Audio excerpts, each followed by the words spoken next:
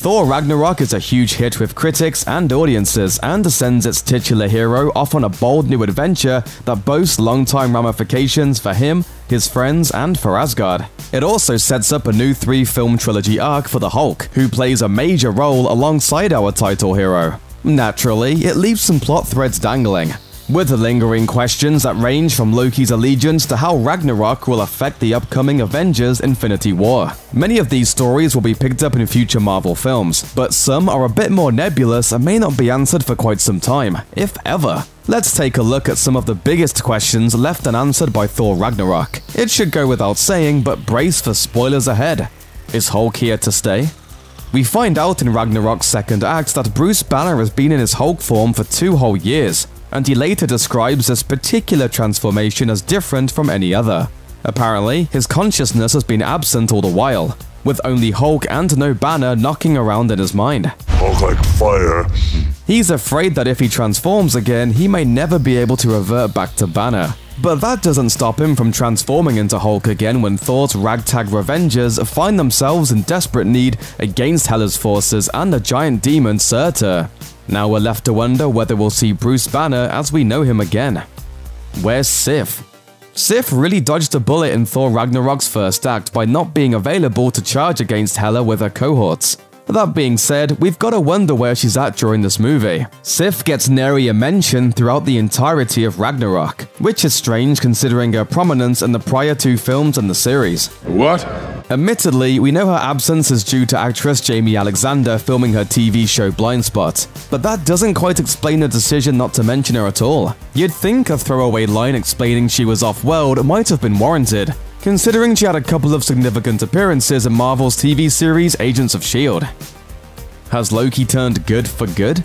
Has the god of mischief permanently turned over a new leaf? That might depend on whether he took the Tesseract, and leaked footage from D23 seems to indicate that he did. But at the end of Ragnarok, we see him at a tepid peace with his brother and the people of Asgard. He fights valiantly in the Battle of Ragnarok and shares a quiet, friendly moment with Thor in its aftermath, seeming to confirm that he wants their relationship to heal. He even seems to support Thor taking his rightful place on the throne as King of Asgard. But as Marvel fans know all too well, nothing with Loki is as it seems. Even if his aiding Thor's cause in Ragnarok comes from a sincere place, there's a very good chance that it also serves as a stepping stone on Loki's path to retaking the throne and doing away with his brother. Where will New Asgard be? As Thor Ragnarok comes to an end, the realm of Asgard is destroyed by Surtur. Asgard was the first true foray into the cosmic side of the Marvel Universe, and has served a crucial role in the movie's world building over the last few years. And just like that, it's gone. Fortunately, Thor and the Revengers successfully evacuate the realm's citizens, so the casualty count is low, but the film still ends with an entire population adrift in space. Something similar happened in the comics that landed Thor and all of Asgard in the middle of Oklahoma. So who knows, maybe this is just an easy way to let Thor rule his kingdom a little closer to the Avengers action for Infinity War. We just know that all those Asgardians have to go somewhere, and their newly crowned King Thor needs a kingdom. Whose ship is that? In the first of 2 post-credit sequences, the Asgardian refugee ship is shown being confronted by a massive spaceship of unknown origin. We're never shown who's piloting it, but Marvel's Kevin Feige has dubbed the vessel the Sanctuary 2, which means it's most likely the flagship of Thanos, who's edging ever nearer to our heroes as the impending Infinity War is getting closer. Is Surtur dead?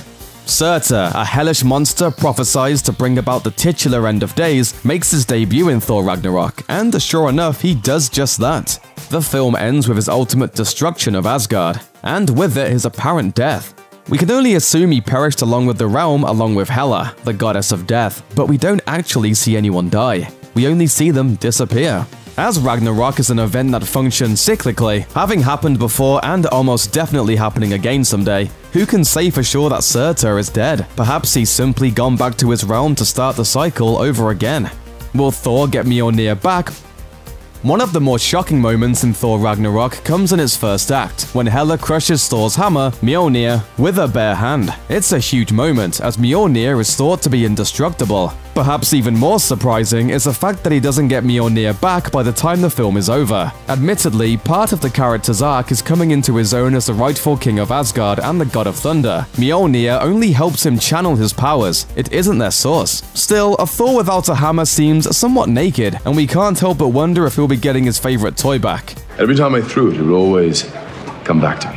Mjolnir looked pretty busted after Hela had her way with it, but when dealing with Norse mythology and comic book characters, practicality isn't really a priority. Don't be surprised if these two find a way back together. Thanks for watching. Click the looper icon to subscribe to our YouTube channel. Plus, check out all this cool stuff we know you'll love too.